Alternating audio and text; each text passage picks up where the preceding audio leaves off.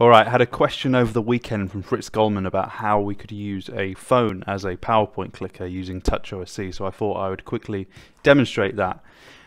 So if you're not familiar with TouchOSC, it essentially allows you to create like your own layout, buttons, faders, all of it, and just make your own, touchscreen control surface. So the first thing we will need is the editor. You can download this for free on their website. I've got it here, and I've created myself a really simple layout, not many buttons, just 4 buttons.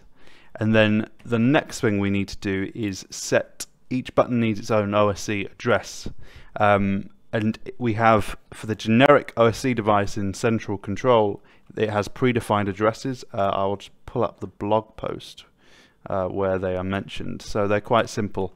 It's central control / button fader or encoder, and then x / and then x, where x is the number of the control. And if I just bring up the mapping window, you'll see we have 128 of each,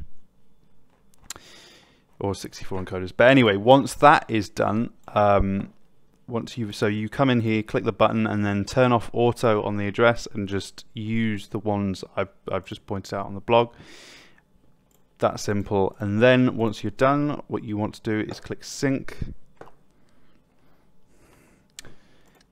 And then if I can just, let me try and show my phone if it will cooperate. Yeah, so then on the phone side, if I come over here, all I need to do is layout, add, and then if I click this, yes, we'll overwrite it, that's fine. And then I've got that on my phone. The next thing to do is I need to set the IP addresses. So to do that, we will, the first one we need to do is if we come into, go back to my phone, if we come into here, OSC connections, you can leave the ports as they are because they are already set correctly on the central control device by default. The host is the IP address of your PC that is running central control.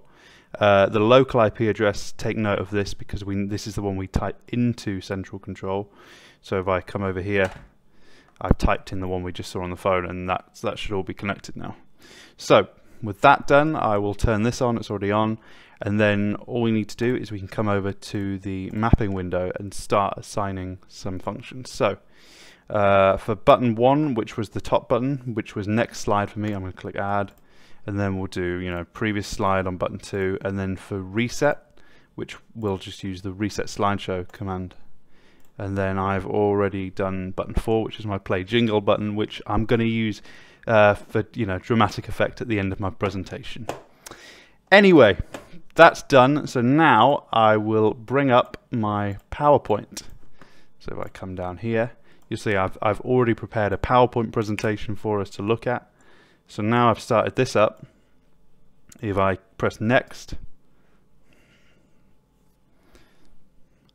I can literally advance, go back.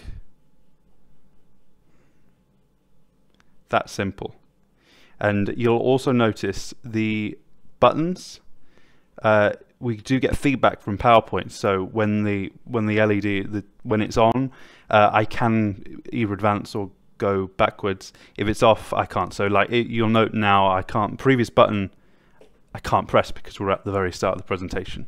So yeah, it's that simple. If you've got any other questions, or if anyone else has questions about how to do something, just ask in the group and I'll make some more videos. Happy to do it. But anyway, yeah, that'll do for now, and I'll see you on the next one. See you later.